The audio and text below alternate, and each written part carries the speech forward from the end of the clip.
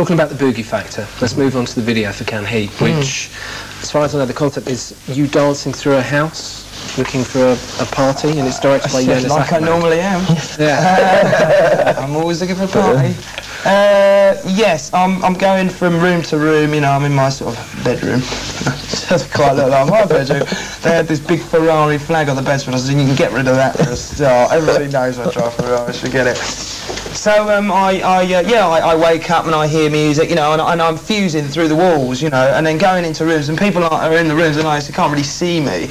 And then there's a part where I come out the telly, and so there's a little bit of post-production to be done on it. And then it culminates in the biggest revolving room ever built, which revolves, you can imagine a room bigger than this, much bigger than this, with all the furniture stuck to it, and it revolves around like this.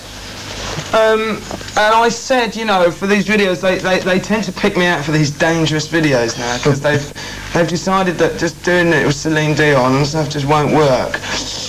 You know, I just can't see Celine somehow leaping from chair to chair. My heart will go on. Leap. So, yeah. So, anyway, there was the best part of it, I think, was that the whole room goes around, and the stunt coordinator, they wanted a stunt man to do it. I don't like stunt people doing my stuff. I'd rather do it myself, because, you know, I can do it. I mean, I've spent a lifetime of hanging off bridges and jumping across railway lines, so it doesn't bother me. And they've got these poles on the wall, so I decided that I'm going to go right round on these poles the whole way. And because of the nature of the video, you do have to actually, if you use your head, you can work out what they're seeing on the screen, and kind of visually make it very difficult to understand, the sort of things that you couldn't actually do. So by me actually going up these two poles here, and the whole room goes round. So I'm now so disorientated because the brain's just not used to seeing chairs and the ceiling.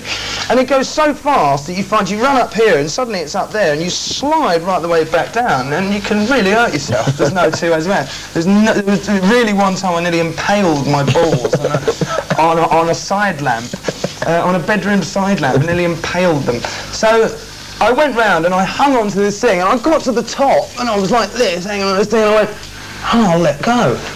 So I let go, I held on my hands. I suddenly realised, Christ, it's a 25-foot drop. So I'm dangling like this, and of course there's two conflicting people. The stunt coordinator's going, stop the machine, bring him down.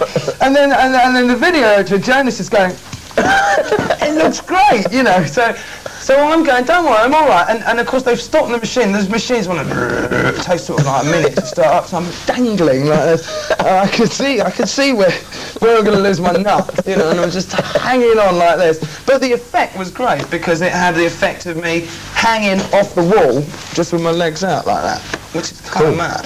Is that the reason why you worked with Jonas Ackerman though? Because the guy, you know, I mean, he's a brilliant video director. I mean, I didn't actually know he won the MTV stuff and all that crap, so I didn't know he won that, and that was a real bonus, you know, that he is that good, and I think when it comes to the editing and post-production and stuff, he is really the man. And it's very difficult doing videos, you know, because you know, 2-3 guys come along and they tell you everything you want to hear. Hey, isn't it great? And I'm going to make you look so good.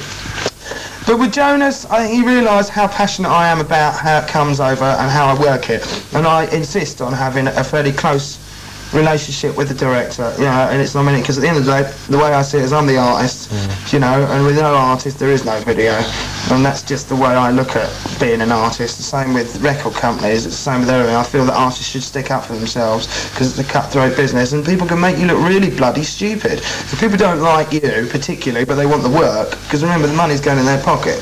They can make you look silly, and I don't like that. So Jonas immediately said to Sony said, well, will you do this video? He said, the only person I'm working with is Jamiroquai, that is it.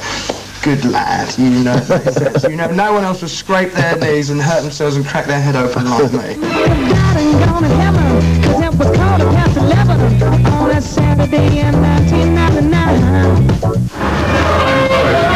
I must have to ask for an earlier date.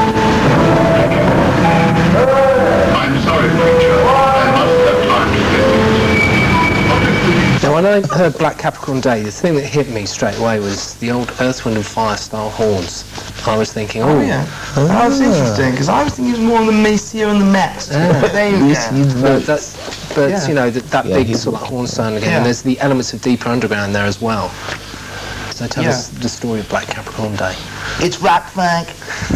Yeah, well, what do we want to do, Joe? I mean, Sly, kind of, it was it was a percussive thing to start with, actually, wasn't it? Yeah, that's right. It started off as a little, little thing on the machine up in the Red Room. Yeah, a little percussion I line. had this little bass line and Added that to it. But it was left for ages, wasn't it? It was left for ages. left for Well, about I tell you 6-7 why it was months. left, because I'm a Capricorn, born on the 30th of December, and it's the last year of the millennium, so I spend a day being 30, and then, you know, and then I sort of got the rest of my life after that. You know? So it's kind of significant to me, and I've had some pretty black Capricorn days. And, you know, Capricorns are known for their sort of dark, deep depressions, and I am really like that. I'm either high, I'm low. And the sound-wise, you know, it does relate to Godzilla in a sense. I mean, I did say to a lot of people, and they said, "What's the next thing we're going to say?" I said, "Well, I want like a rock, funk kind of thing, you know." There's a band called the Wild Magnolias from Southern America, you know, Louisiana, around there. We're very much on that kind of tip, and it's, you know, and it has a kind of, in a way, it has a sort of Sly and the Family Stone, Hendrix type elements to it, you know. Lazy, funky feel. Lazy, funky feel, which I really like. You know, it's really my band. My voice is cut out for that kind of stuff as well. Yeah. And I was very angry when I wrote the song as well. Very angry when I sang it too. Now, another track everyone's talking about is Supersonic, because apparently Liam Howlett of The Prodigy is going to remix this. And when you listen to it, there is that sort of like Prodigy... Hold on. Yes, go on. There is this sort of like Prodigy Poison bass line, sort of like twangy effect in there. So is he going to remix it? He probably will. I mean, to be fair with Liam, it's very influenced by stuff he's done, you know. I mean, I really like what he does, it's wicked. But it also relates back to, you know, when I was 17, 18, and I stood in fields off my face as well. And then that's what I wanted in it, you know. Put a vocal element in it, absolutely. Sounds and stuff are definitely... So I just think it's Liam's bag, you know. I mean, we always share stories about 190 mile an hour road journeys, so, you know, I think it's a natural... I'm still waiting for him to come over and have a look at the studio, you know, but I think it's great for us to collaborate on something, because he's the sort of guy, I'd leave it to him, you know, just take it and do something. But there are some people you're always a bit nervous about what's going on, a bit like the new Canned Heat remixes. I was going to talk about those, because... Thin wine. Is it another case of... You can talk about them all you like, because you ain't going to hear them. I'll tell you. But is it a case of the Return of the Space Cowboy remixes and Morales stuff, which you weren't happy with? No, I was, you know, I wish we had time to do it. We haven't got time. We haven't got time. When you're doing this 11 till 7, 12 till 7 every night. And, you know, and there were so many other things to do to get the album into line, and we sent Toby on a mission to try and do one, but he did one I was sort of happy with, but I need to be there, you know, I need to be there to see what's going on. No, I just didn't feel that the remixes did the song justice. They were all right, but they didn't do the song enough justice, and I wanted something slamming. And in fact, it mellowed out the whole tune, as opposed to making it heavier, you know. And I don't know. I always thought the idea of doing a club remix, you make something heavier, but hey, that's just me. maybe I'm out of touch. I suppose it's difficult to actually remix something that's already good. You know, that's what I kind of felt. When I heard it, I was just like, well, the tracks are really good. What on earth are you going to do to make it even better? Or what on earth are you going to do to it to make it even better? And it just didn't seem to work. Bite them! It just it didn't seem to work, you know.